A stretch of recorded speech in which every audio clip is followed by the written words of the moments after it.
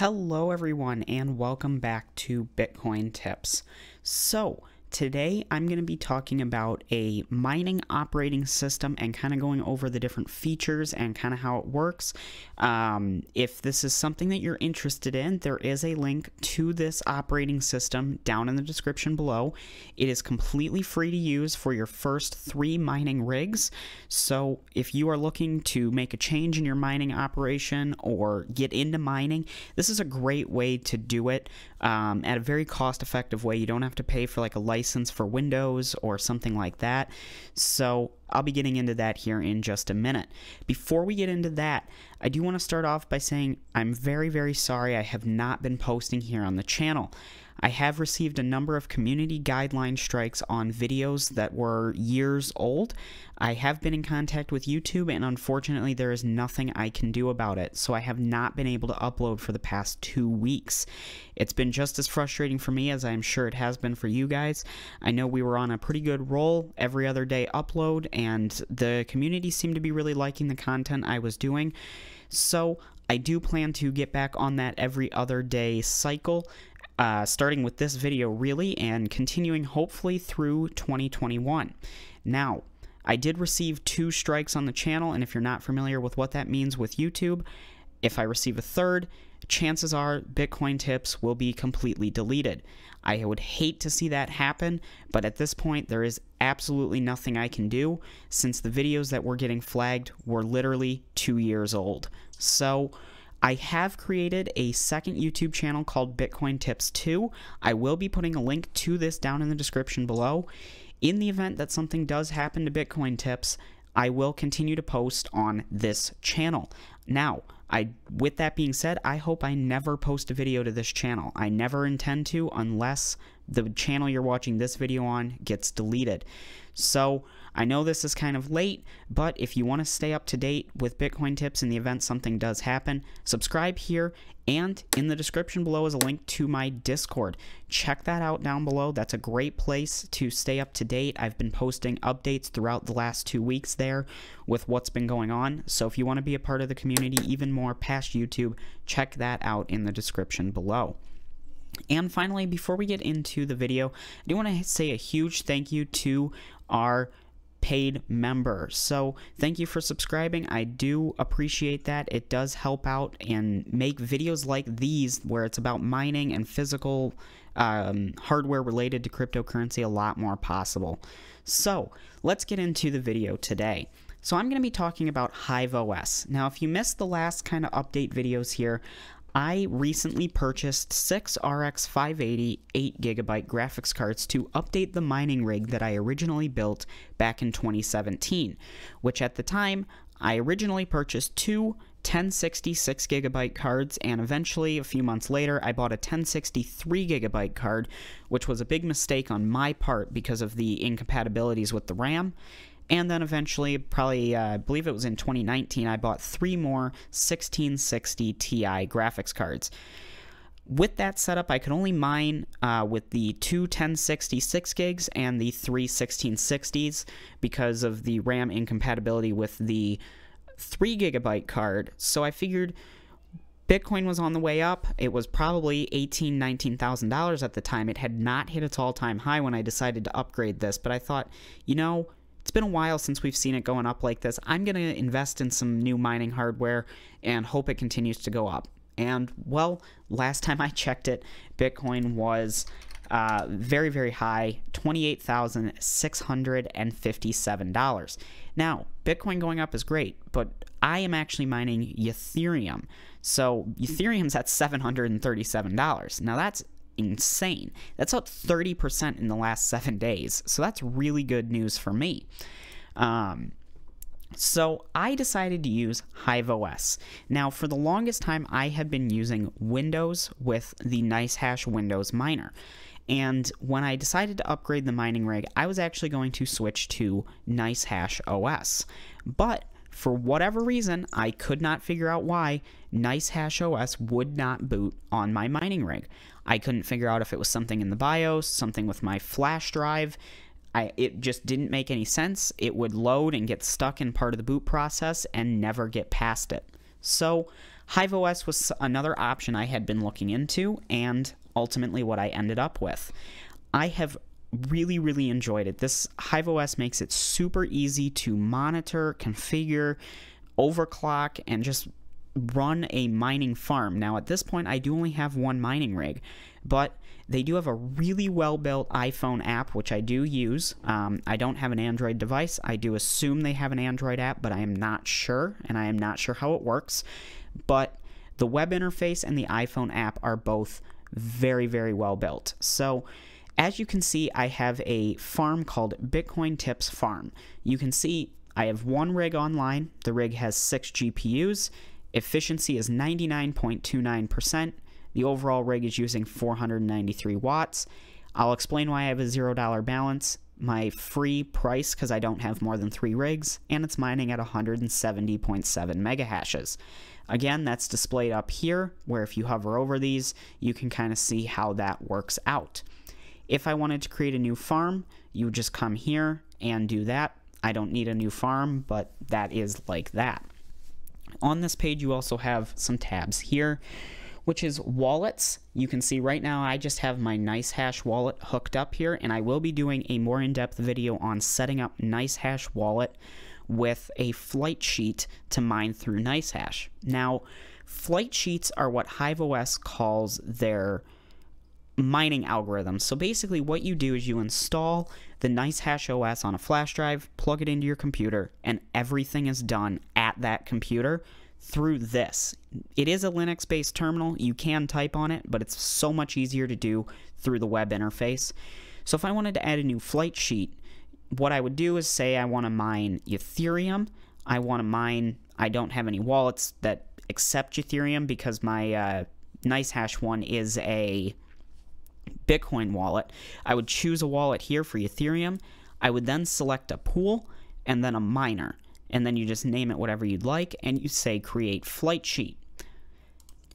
Once you have created the flight sheet, what you would do is go back to your farm, click into here, and this is where you start to see more information. This would be where I would see all of my rigs in the farm. At this time I only have one, so I would click into here, and this is where you're starting to get a little bit more information, and it can kind of start to look a little confusing. But once you've created that flight sheet, you would come over here, and you just click the rocket, and it starts mining with those presets. So currently right now I'm mining to my NiceHash wallet using the NiceHash pool. As you can see, it's mining Dagger Hashimoto using Phoenix Miner through the NiceHash pools. So definitely kind of confusing, but once you get it going, really easy to switch on the fly. If I wanted to start mining with Kukuru 29 instead of Dagger Hashimoto, all I'd have to do is click this. It would start using Gminer through the same wallet and all that. So what's really nice is you go through one time, set up all the coins with the different algorithms, the miners, the wallets that you would possibly want to mine. And if you wake up one day and check what's to mine or the prices, and you see that maybe mining a coin like Raven coin is more profitable today than Ethereum, where yesterday Ethereum was more profitable, all you have to do is come here, click the rocket, and it will take a few seconds to load, but it will send that command and update on the rig automatically over the network. Very simple. So definitely really cool. Kind of looking at this overview though, this is the rig overview of my 6x RX 580 rig. So again, up here you see I'm using Phoenix Miner, mining ETH hash, mining through NiceHash. So again, this percentage is my efficiency, A, and then this number is my accepted shares, the R, and this number is the rejected, and the red 7 is invalid shares. So moving along here, you have your hash rate and temperatures, and then the percentage is the fan speed, and the lower number is the hash rate per card. So definitely really cool. You can see that last time I booted was 22 days ago. It's been running with no issues for 21 days and 23 hours. IP address is blurred out, and the version of HiveOS. Now I haven't updated just because it's running stable and I don't want to cause any issues, but eventually I will need to update it. This kind of stuff here is the commands that you send. So as you can see, like these AMD settings applied, that's anything to do with overclocking or fan speeds. Rig config changed, that's something like your mining algorithms, netstat, that was some DHCP stuff I was doing through the network settings, and then like rebooting. It makes sense, but over time it does kind of not really matter. Like you can see, I haven't done anything for 16 days, and if you wanted to clear those, you just click that trash can. This here, just an overview chart of your mega hashes or your speed of whatever you're mining. As you can see, there's a few dips where who knows what happens. It's very quick. But for the most part, steady at 170, we'll round up to 171. You can even see here there was a time when it did jump up. Scrolling down here, we have the individual cards. Again, this is the information of the card, its number in the rig, how many gigs of RAM, the brand of RAM, all of that.